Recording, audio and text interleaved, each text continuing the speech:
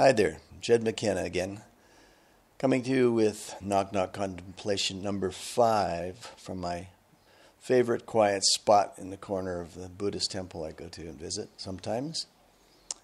And I'm going to talk about what we call the good book, which is the Bible, of course. Not many people really understand what it's about, in my opinion. The Bible is a compilation, a collection of laws, regulations, directives on how to run a city, a country, a family, perhaps you could say even our world. And with regard to those laws and directives, they are very good. They will result in a reasonably stable society. The concepts presented in the Bible, if followed, will result in a good family, a peaceful existence, a reasonably secure life. And from that perspective, I think that's wonderful. I think the Bible has nothing to do with truth, nothing to do with enlightenment, nothing to do with realizing the true nature of who you are and what you are. I did a little research, and the word law comes up in the Bible somewhere between 500 and 600 times, and that depends on the translation. Judges and judgment comes up between 500 and 700 times. Compassion, 1 to 3 times. Truth, about 20 times. Thou shalt do this, thou shalt not do that. Seems to be the standard format of things. I don't believe there's any part of the Bible that says, thou shalt discover the truth of who you are. Thou shalt discover your true nature, and the like. But there is 5 very special words, in my opinion, that one should pay attention to. And indeed, Nisargadatta Maharaj and Ramana Maharshi both focused on these. They are, I am that I am. I am that I am. And you might note that there's no punctuation in that. There's no commas in it. It's just I am that I am. Many years ago, I spent considerable time trying to figure out what that phrase meant. I sensed there was a gem within it. There was a truth within it that I wanted to know. But I just could not get my head around what I am that I am meant. And on and off for 2 or 3 years, I battered it around, and finally I realized that it is very clear what it means. If you reflect back on the previous meditation, previous contemplation, and note this discovering of your awareness being this giant capacity for everything that happens. Your final pointing was at this immense, limitless capacity for whatever occurs in front of you. Sort of a giant welcoming. If we take the 2 words I am to be that capacity for all that is, then we have essentially I am capacity, and that over there is capacity. I don't know whether you've got this or not, but stick with me, because there's a way of exercising this and getting it. When you point at your face, you're pointing at nothing other than the capacity that's there. There is a capacity for everything. If you turn your finger around, this may be a little challenging to do out in public, so we'll just do a thought experiment. Imagine pointing at one of your friends, pointing in their eyes and going, that's just capacity too. I am the same capacity for everything that is that person over there I am pointing to. Capacity is what I truly am. And what I'm pointing at, if I'm pointing to what this other person truly is, I'm simply pointing at the very same capacity. That's the thread. That capacity could be seen as the thread that connects all human beings, and I believe all living creatures, is they have this capacity to varying degrees. It's the non-duality. It's the abiding in non-dual awareness, is abiding in the capacity that is you and everyone else. Now contemplate that for a moment. I am, and then point your finger at that person in your imagination perhaps. I am that I am. And to another person, I am that I am.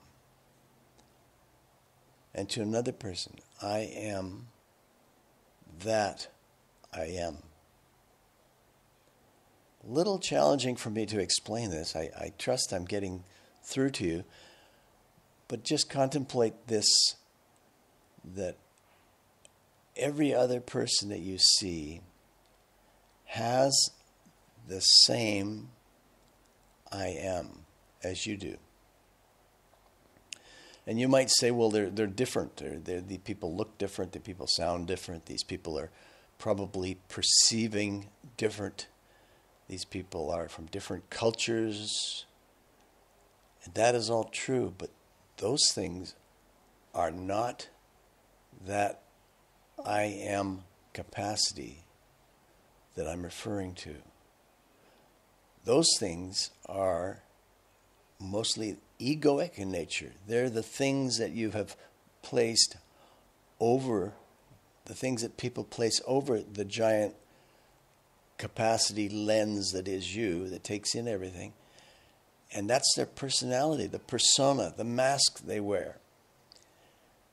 You could never take a good picture or an accurate picture if you had a distorted lens, or if you had filters across it, or imagine a camera where you try to take a picture and it's got some kind of saran wrap in front of the lens. These are all personality issues which distort the true I am. But that doesn't mean that it isn't there behind everything that's happening. That doesn't mean that that capacity is not there, allowing what is happening to happen.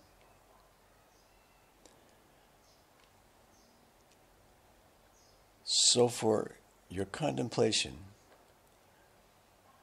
try this thought experiment, which is just another way of saying imagine this. Imagine you're pointing to your face and you're pointing to nothingness, just the capacity that allows everything to be. And then imagine pointing to another person and thinking, that's the same capacity. I'm pointing at that same capacity. But superficially, on the surface, I might be pointing to a person from another culture or a person with different beliefs, etc. But that's just the mask. That's just the mask of the Greek tragedy, the persona. That's not that deep truth of what you are. Every time you look into another person's eyes, you're looking into that empty void that is the capacity for everything that is happening. And if you were to ask, are we reborn? Is there reincarnation? As it relates to this, I would say not in the way that most people think. But everybody that is born with this truth of their beingness there. It comes into the world almost as in a spacesuit. It's like this body is a spacesuit for containment of that capacity, to bring it down, to limit it to some degree so we can just have this small human experience. If we realized how big our experience could be, for most people it would be very, very overwhelming. And that's one of the purposes of doing the Nav series and doing the various contemplations and reading what you're reading, is to bring you along to this so your mind, the thinking mechanism in you, gets a handle on it and goes, okay, I can see how this could be. I can get this. Because the mind has to be dealt with. The mind has to be handled and put out of the way and just say, okay, here's the explanation, mind. Now just step aside, take a break, have a rest. Just go have a nap even. Mind, just go have a nap. Because we're going to be working with something else. Every time you look into somebody's eyes, see or attempt to see the same capacity that exists when they look into your eyes. That is the truth of what you are. And that is the meaning of I am that I am. Take your finger and point to you. I am, point to your face. I am, and then point over there. That I am. Same. This is simple Advaita. This is the simplicity of non-duality. Your essence is their essence. And their essence is your essence. Their truth is your truth. And that is my truth. Have a good day. Love you. Jed.